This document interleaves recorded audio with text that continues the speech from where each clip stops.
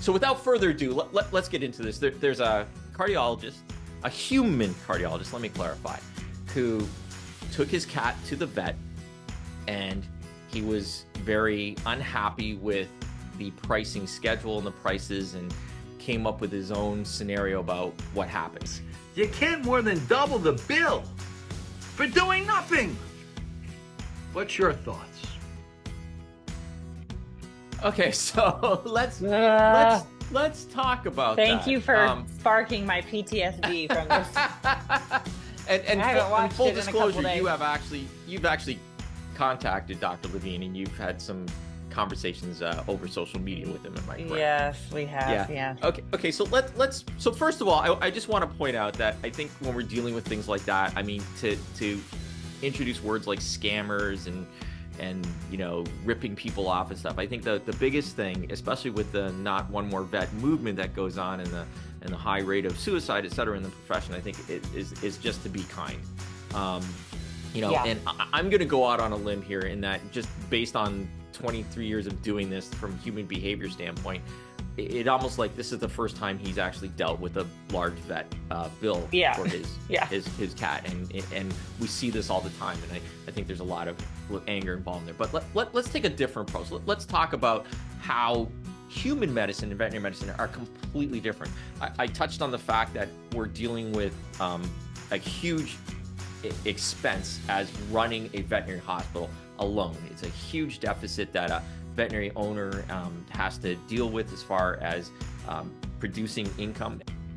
The difference I find between a veterinary hospital and a human clinic are significant. I talk about this a lot, and that as a practice owner, you have to have everything that a full-size human hospital has, and as such, there is a underlying cost to that, and an underlying, as I always say, that we begin the day in the hole, and we have to dig ourselves out every day because of all the expenses we have to pay. So I think that's something we should touch upon. And let's face it, it doesn't matter if you're human or veterinary medicine. This is a business. Our business happens to be providing medical service to animals.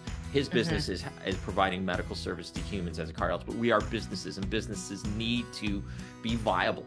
And I think that what shocks me is coming from the human world, the discussion about insurance should be there.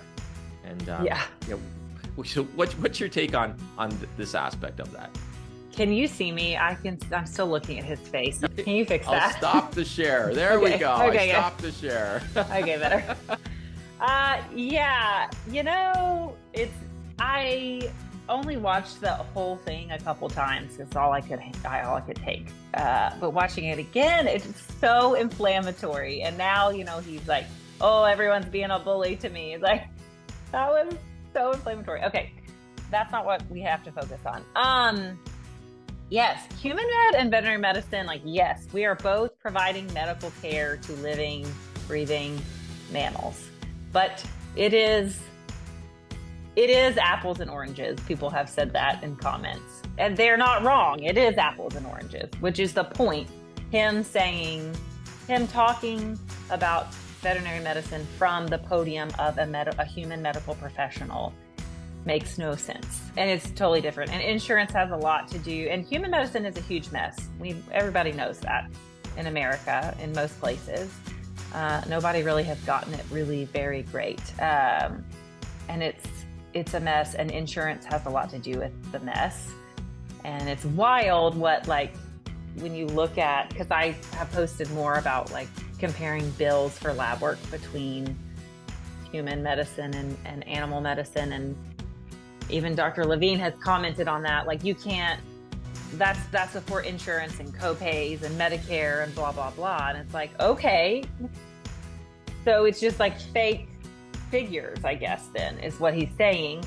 The numbers don't mean anything on the human side, but they do, and that's their issue, is that I think we're close to those numbers. We in the veterinary profession are close to numbers. So what the general populace might not know is less than 10% of pets are insured in the United States. And You know, insurance does enable you, especially with this sort of condition. If your pet is recently diagnosed with a thyroid condition, that is a non-pre-existing condition, and veterinary insurance will cover it. It'll cover anywhere from 80 to 90% of that. So, you know, and pet parents who have insurance always say, do whatever you got to do because I have insurance.